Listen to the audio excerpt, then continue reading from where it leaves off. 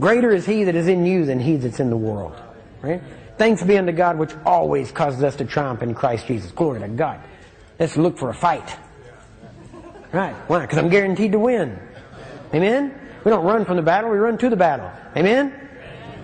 That's the way things should be. At some point, God, listen, the devil and God are doing exactly the same thing.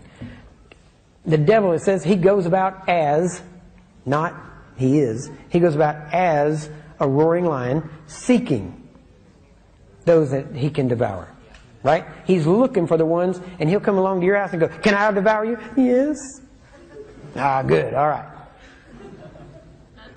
But God is doing the exact same thing, only the opposite.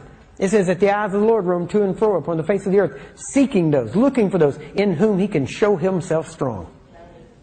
And that devil comes knocking at your door and says, can I devour you? You need to go, no! You can't. Just in case you're deaf, let me say it again. Amen? You need to yell at him when he's on your sidewalk, not when he's at your front door. You need to tell him, get off my property.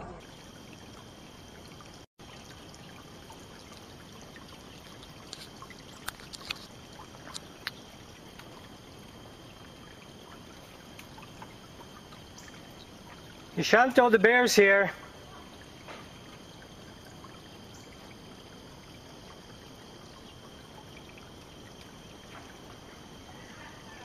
Let me go in your office, because he might come after me. Get down! Right now! Go! No! No!